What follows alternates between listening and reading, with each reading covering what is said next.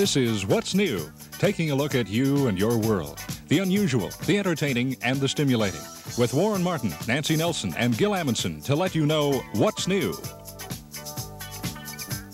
Good morning. It's nice to have you here on What's New. This is my partner, Nancy Nelson. My name is Warren Martin. We have some very, very good things ahead for you today. We have a third guest on our set already, as a matter of fact. This little bird is a very young sparrowhawk, and it's one of the things, it's one of the things we're going to talk about with Barb Walker from the Raptor Rehabilitation Program today. We already have some beautiful owls out and hawks, and we've got some lovely things to show you. It's going to be a good show for the children, I think. And rarely on What's New now do we really interview authors, but there is an exception. There is a gentleman and his wife who are now in the Twin Cities, and we're so anxious for you once again to meet Mr. Irving Stone and Mrs. Stone. He has written a number of books which have been gigantic, worldwide bestsellers. His latest is biographical about Charles Darwin. The book is appropriately titled The Origin, and he has gone into incredible research to show you the conclusions and how he arrived at them of the theory of evolution. A remarkable author. It should be a good show. Sit down and enjoy it for the next half hour, if you will. Right now, we'll start off with news and our friend Gil Amundsen. Good morning, Gil. Good morning. Just about a perfect day underway in the Twin Cities. Clear to partly cloudy. We should have a high today about 85. Well, we have sunny skies, southwest winds at 7 miles per hour. The temperature is 72 degrees. That's news. More at 5:30 this afternoon on News Center 11. Now, the rest of What's New, here's Nancy and Warren. Thank you, Gil. In just a few minutes, I think you'll be paying rapt attention to birds of prey.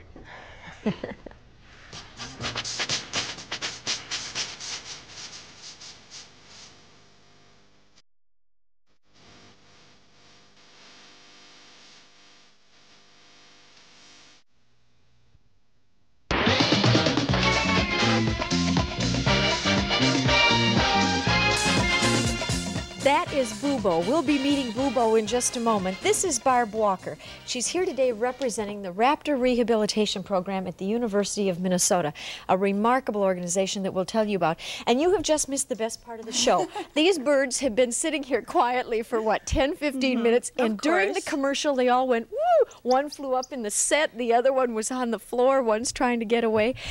The owl you're holding, Barb, just proves that raptors are very unpredictable. That's right. This is a bird that I've had for 7 years, and normally they don't handle like this, but I'm the only one that he'll trust. Strix, turn around. Is a barred owl, and he's only got one wing, so he's permanently crippled and consequently will remain in captivity the rest of his life. But the University of Minnesota's program for birds of prey is a program designed to get birds back to the wild again. And I think it's about 45% now go back to the wild of the number of birds that are turned into the university doctors. A barred owl is not an uncommon owl in our area. Where would we see one? Well, owls are birds that live in the woods, and they're nocturnal, so you don't normally see them during the day. Excuse me.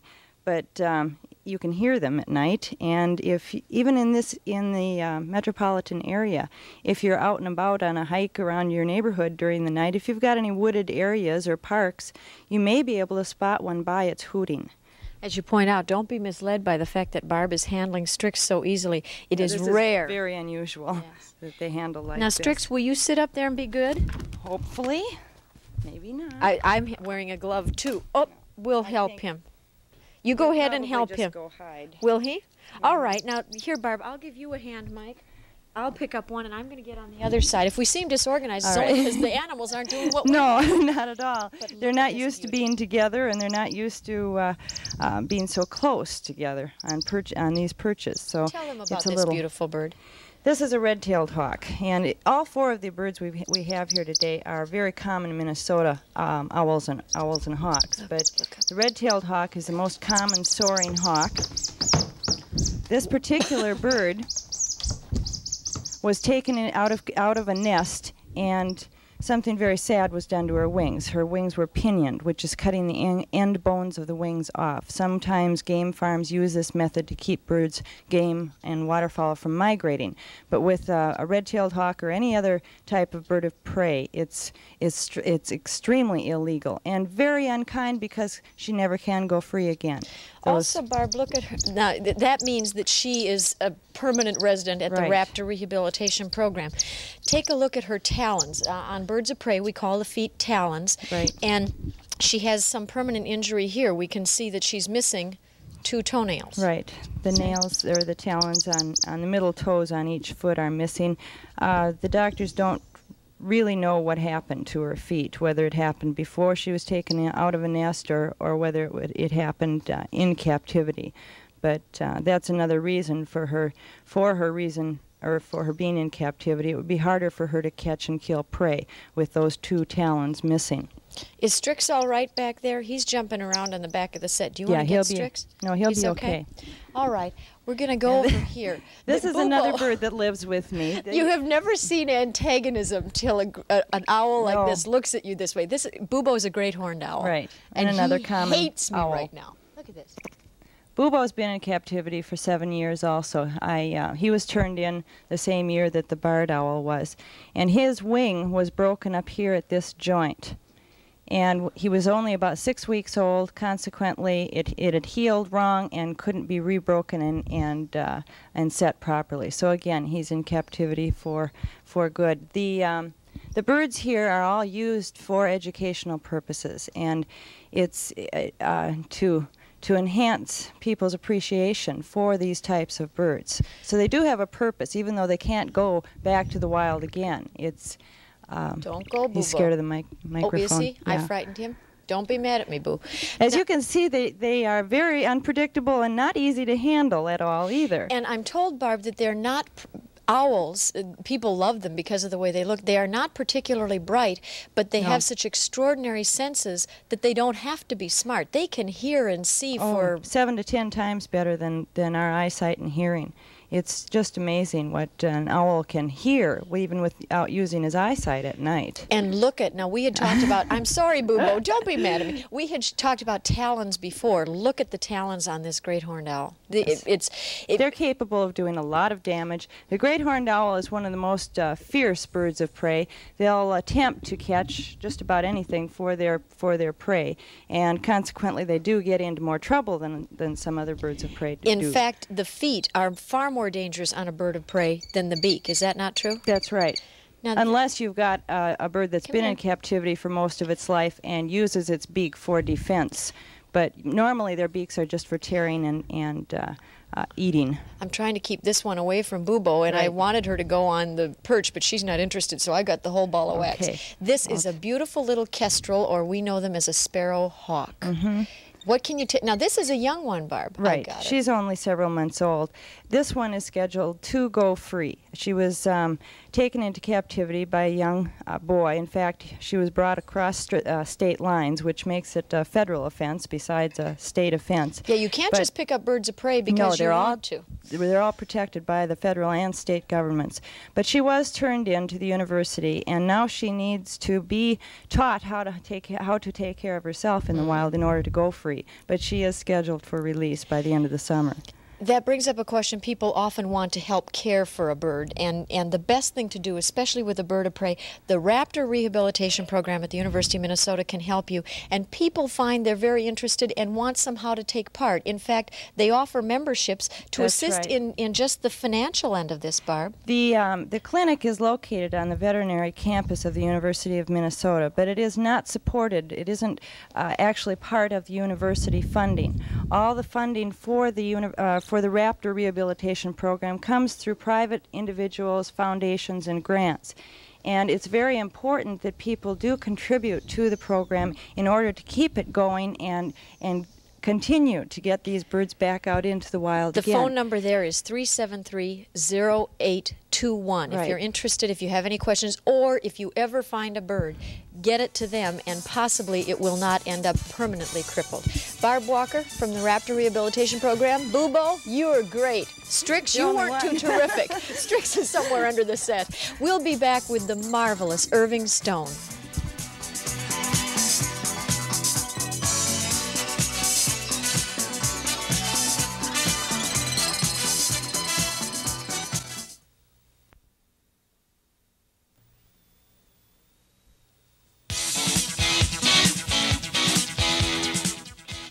I told you earlier that it's a rather rare occasion when we interview people who are authors, but this delightful couple we welcome back. We've had the pleasure of visiting with them in the past. They are Irving and Jean Stone, and the latest effort that they have compiled here is called The Origin, the biography of Charles Darwin, and it is a pleasure to welcome you back.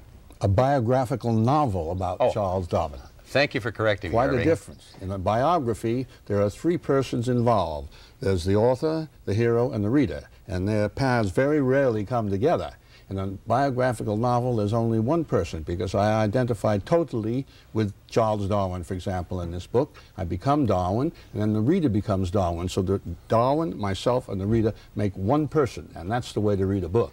This, of course, is part of the key, I suspect, to the success of your efforts, and you've had some incredibly successful efforts. I think it sometimes bothers me at first when I start reading your books about the quotations and the dialogue, because I begin to accept it as though you were there, or as though I were there listening to it. And then pretty soon it doesn't bother me at all. I accept the fact, well, somehow or other, you know that Charles Darwin said, well, I'm now going to be off for Cape Good Hope or wherever he's headed. Well, you see, we have great resources. We have thousands of letters by Darwin and to him and all through the family. We have his diaries, his journals, we have his books, we have things that people have written about him, records of dialogue and conversations during his lifetime that the family put down, so that when I have Darwin speak, I'm speaking, but it is truly what Darwin would have said and in the manner in which he would have said it. I understand, Jane, that both of you have visited a lot of the places that Darwin did sail to and did his research. We've been to all of them, including that beautiful, beautiful set of islands of the Galapagos. The only one we lacked was the Terra del Fuego, which is way, way down on the tip of South America. And we didn't go to that particular island because it's almost inaccessible, and because Darwin himself wrote so magnificently about it, and because what really happened was that Fitzroy, the captain, was returning some natives who had been picked up on an earlier voyage. And that's what editing is also. You try not to include items that and little stories that are garden paths, that are slightly irrelevant even though they're nice. You make no bones about the fact that Darwin's early career academically was just ho-hum at best. Oh, at best. He was a mediocre student because he didn't care about studies. At 4 years at Cambridge, he came in, I think, 11th in his class, which is not all that good. Nobody thought he was going to do anything except John Henslow, his friend and tutor at Christ College. As a matter of fact, he came out of college and went home, and his father said, well, now you have to become a clergyman. And he said, all right, that's my agreement with you when I refused to be a doctor. Then came that letter from heaven, the miracle, inviting him to go on to HMS Beagle as an unfinished naturalist. I love that phrase because he was not a naturalist. Now, the first 3 weeks he's out, he's seasick. The next fourth week he lands in South America. He starts excavating the cliffs. He finds layers of sand and layers of pebble up 4,000 or 5,000 feet, which means either the mountains have risen or the sea has fallen. He gave him his first concept of the movement of the seas and the mountain ranges. On the fourth day, he was sitting under a tree having his lunch of biscuit and cold water, and he said, you know, to himself, he's all alone, there's never been a book on the geology of South America. He said, I can write that book. And at that instant, the carefree boy who liked only to shoot pheasants and gather beetles became a man. And what a man. They say he was the greatest scientific brain the world has ever had. Many of us may have some misconceptions about what Darwin really believed or what his entire hypothesis was. But at any rate, we all have kind of a fuzzy idea of what he was trying to substantiate. Within that framework, I'm curious how you both felt about this as it evolved for you. Did you become the true believer? Well, were you a skeptic? Let's start with Darwin. When he got on the Beagle, he belonged to the Church of England, even though his mother was a Unitarian. His father described Unitarians as the net to catch falling Christians. Darwin believed in all 37 articles of the Church of England, had no reason to doubt any of them. As he spent his years on the Beagle finding mastodons in cliffs that were millions of years old, and finding the skeletons of fish up 7,000 feet, and finding plants that had not been on Earth or for, centuries and whatnot, he realized that there was a sense of continuing life, so he evolved this entire theory of evolution. Now, what you are asking me is, did he believe in God, and do I believe in God? Okay. Let's do it by spelling. God is spelled G-O-D. There's another beautiful word called L-A-W, law. Darwin interpreted God's laws, the laws that run this universe from the beginning until now. This universe was not created in the 6 days of Genesis. We have proof on it. The new president of the Southern Baptists said, other people don't have to believe it was 6 days that the universe was created, because there were no clocks and no calendars, so there were no 24-hour days, so it could have been 6 periods of a year, 1,000 years, 100,000 years. It has been only 4 days since the book The Origin has actually been for sale. I'm now informed it's already in the 11th place on the bestsellers list. You're going to hear so much more about it. And also, if you would like to have a chance to meet the Stones and have them autograph the book for you, or some of their earlier books, they will be at Powers Department Store in downtown Minneapolis at noon today. They'll be at Southdale B. Dalton's bookstore this afternoon at 2:30. And I can assure you that they're delightful people. They'd love to have a chance to visit with you. Also, in advance, I wish you a happy anniversary. I thank you. How many years will it be? 46. Not too bad. Delightful to have you with us, Gene and Irving Stone. Good to be with you again. We continue with more of What's New in just a minute.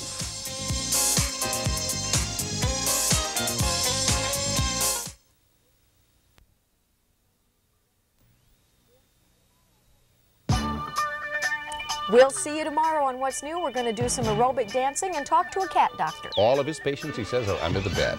Please join us tomorrow at 11. Thank you.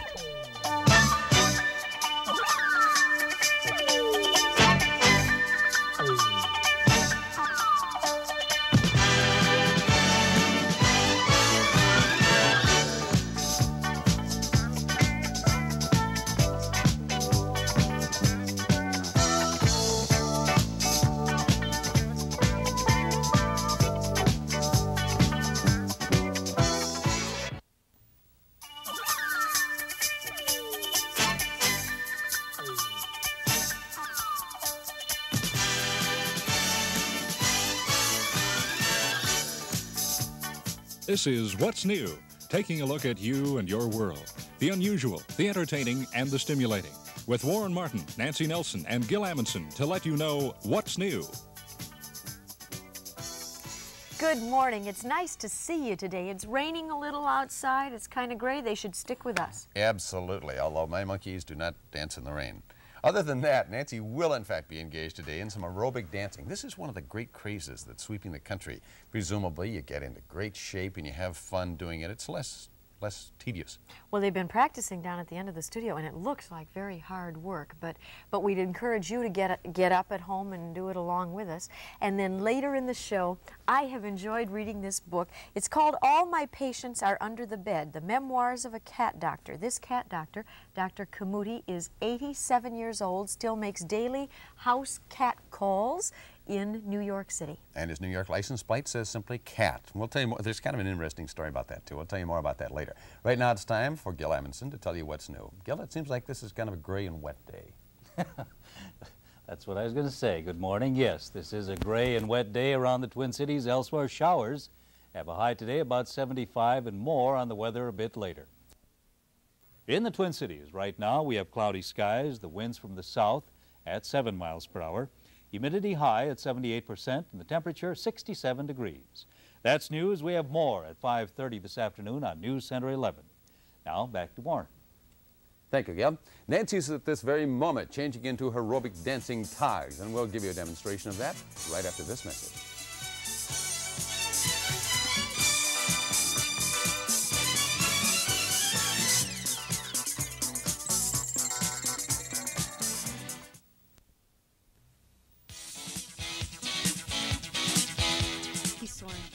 Boy, that music is infectious. I just feel like dancing when I hear it. Do you know that, Nancy? You're faking. You don't feel like it at all. But Gretchen Kellogg is going to help us with that. Aerobic dancing is something that was originated by Jackie Sorensen, and in fact, it is exercise and things for your respiration. Well, what it does really is it combines all the benefits of jogging with simple to learn dances that are, it's just so much fun. You're actually getting very conditioned. It affects the cardiovascular system, the lungs and the heart. It affects all the trimming, firms up the muscles, and also keeps you very flexible. Keeps you from aging, and it's a lot of fun. Jackie Sorensen was sort of the originator of this, if not the originator, certainly one of the prime movers in this effort, right? Right. What happened is she got so turned on to Ken Cooper's books on aerobics. And she started this in 1969. So she lived in an Air Force base in Puerto Rico and with her husband, and they approached her on getting some kind of a physical fitness class going for the women on the base. And at the same time, she was reading Cooper's books on aerobics. So she decided to go out and take his 12-minute walk-run test. And she scored excellent. And she figured that it had to be from all her dancing experience. And she is a choreographer. She has a degree in muscular physiology. She's been on the President's Physical Fitness Council, so she has a lot of background behind her. She started this program, and we now have 80,000 instructors.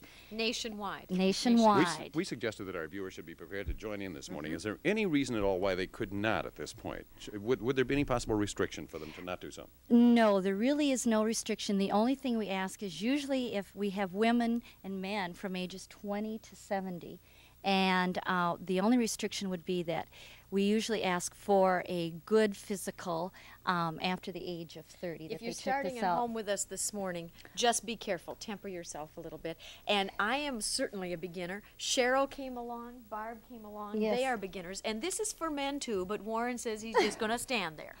So what are you going to do first? How do we start? Well, what we'd like to do first, see, the class goes like this. We have a warm-up first, and which is very essential to dancing, as Nancy probably knows.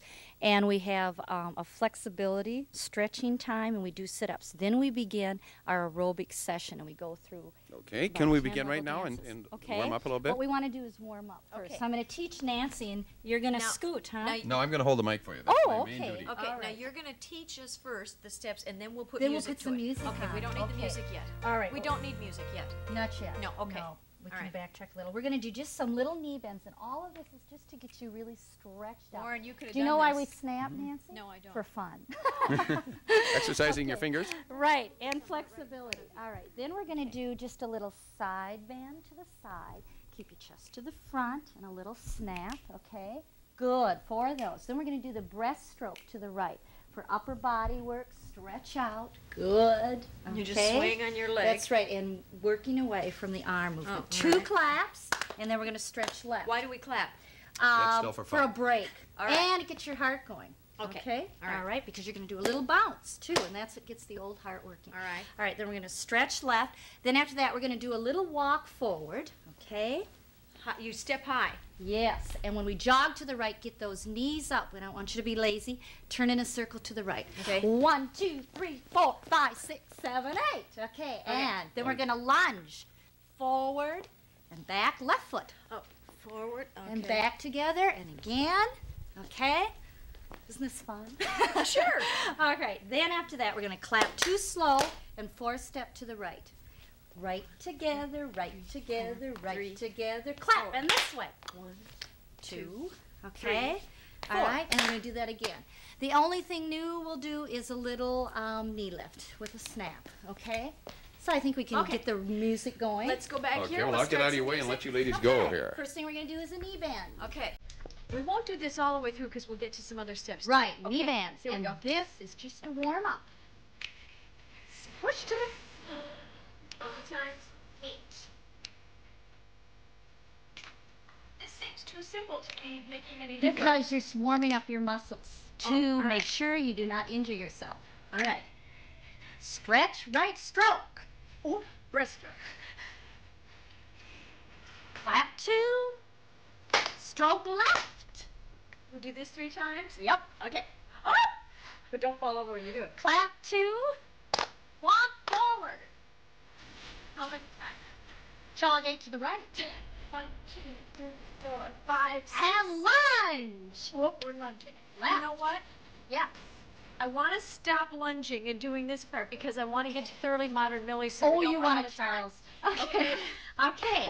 Now, what we're going to do with that is, this is the first aerobic dance. So we're all warmed up, our muscles are ready to go. Okay. And what we're going to do is, our first dance, which isn't as high level as dance number 6, of course. Of course. All right, so what we're going to do with that is we're going to walk hips, 6 of these, clap 2, and Charleston, okay? Charleston, got that? Yeah. 2 of those series. Walk around. 1. Jog 6 together, 7. 7 means we're going to clap. 1, 2, 3, 4, 5, 6, 7. Okay. While we're doing that, we're going to show you a phone number on the bottom of the screen. If you're interested in aerobic classes, aerobic dancing by Jackie Sorensen, you can call 292-8585 for more information. We're just going to keep showing you all the way into the commercial. Oh, good. Let's go. Okay, music. Music, please. And walk it. Oh. Clap 2. Charleston. Everything today is thoroughly modern. Oh, you have Check to your walk around. personality. Everything today Jog makes 6, 7. yesterday slow. Better Charleston. It's not insanity, says Vanity Fair. Walk around. In fact, Jog 6, it's stylish to raise your skirts and bob your hair.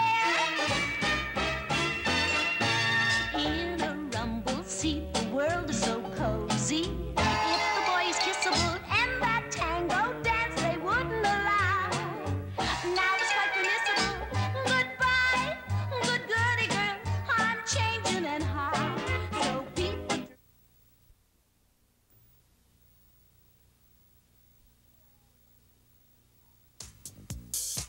We are already anxious to talk with Dr. Louis J. Camutti.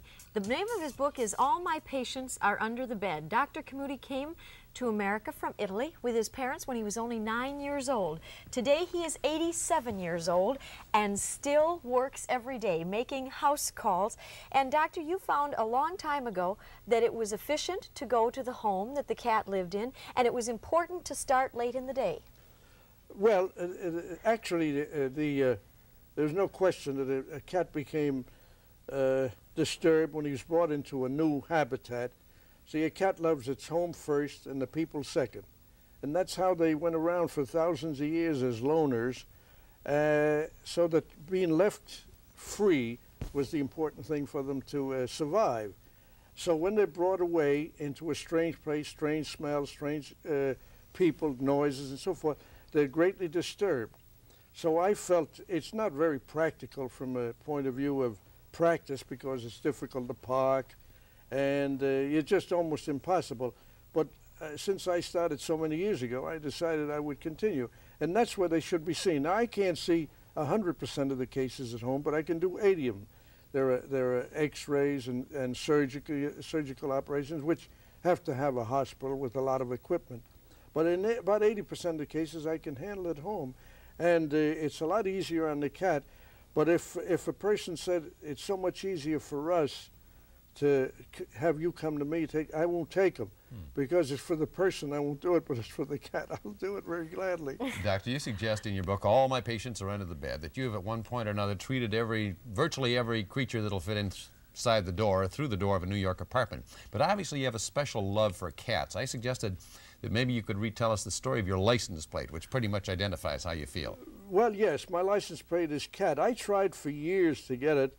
I had VD for a while. As in veterinary doctor. And veterinary doctor. And the kids used to say, don't touch it, you'll get it. And, so finally, the police would give you a summons while they were laughing. Yeah. So I said, heck with this, I'll change that. And I got through some mutual friends. They gave me a big party in New York when they gave me the license plates. And they finally, it was prohibitive for a while, but then they finally drew a line and let us in there. And we got about 3 or 4 years ago, and got the license plate cat. So now the children pass by and say meow. Oh, yes. Yeah. I'm trying to get a horn that when they say meow, I'll blow the horn and return the meow. We're working on it. I'm sorry. As I had suggested, you begin your house calls. Your day starts very late because you suggest there's no point in visiting the house without the owners at home. So you don't really start work till 4 in the afternoon and you work till midnight. Well, till 1 o'clock most of the time. That's right. Years ago, I used to go from 9 to 12. I used to work 15 hours a day. But now, all the women are working. If they're single, if they're a good many of the married people, and there's no more live-in maids or help, so the net result is that there's nobody home much before 4 o'clock. So I have to go there, and as I often say, I carry 18 keys with me to different apartments. I go in there and shoot the cat and go. But the trouble is find a cat that's in a 14-room apartment that's getting away from you. You're there the rest of the day, so I gave that up. I'm not taking any more keys. You claim to be the fastest shot in the East. So they say. My own doctor asked me to give him shots once in a while.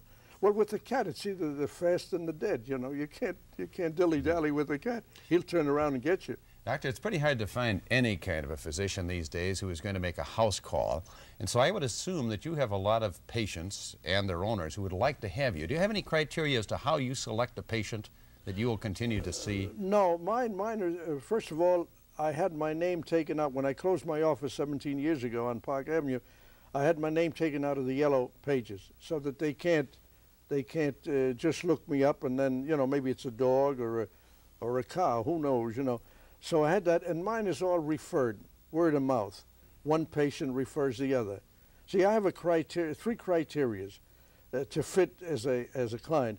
One, they must be sincere in their love for the cat. Secondly, they must do as they're told. And third, they got to pay their bills. If they do those 3 things, they're my clients, whether they're in a basement apartment of 1 room or a penthouse of 3 floors. You tell people when you come that there are certain things they should do for your preparation, and one of them has to do with booze, and people always think you want to drink when you get there. That's right. See, the greatest antiseptic is vodka. First of all, the American vodka is made of grain alcohol, so you got pure grain alcohol with water. So that's much better than the rubbing alcohol that if you drink it, you know, you get sick. So they have to have vodka. If they haven't vodka, then some other whiskey will substitute, but I start with that. And they must have a certain type of soap. We can name it. Ivory soap, right? Why do you like ivory? What's the good about that? Well, because I'm allergic to a lot of things. Cats, He's dogs. allergic to cats. Yeah, I'm allergic to cats. And, well, I can take them 12 hours a day, but I can't have them to get home. See, with antihistamines, then I can take them. So, and I'm allergic to a lot of the perfumes. So ivory soap is the ideal. So they have ivory soap, cotton. Now I go in some houses, for example, they have vodka, and then I say they don't have cotton. You've got Kleenex. I haven't got Kleenex. You've got toilet tissue. I've got houses where they have vodka and no toilet tissue. And all my patients are under the bed. Dr. Camutti tells you about 60 years of working as a veterinarian, obviously loving every bit of it. And I guess all of us who have pets that we love would like to think we'd encounter someone like you who would love them back for us. Thank you. It's a marvelous, entertaining book filled with tons of humor and anecdotes. If you own a cat, it's almost demand reading. If you don't own one, it'll tell you more about the peculiarities of the animals and their owners. How very nice to meet you, sir. Come back and see us on your 90th birthday. Thank you. Dr. Lewis, I'll leave the wheelchair in New York. We'll be right back.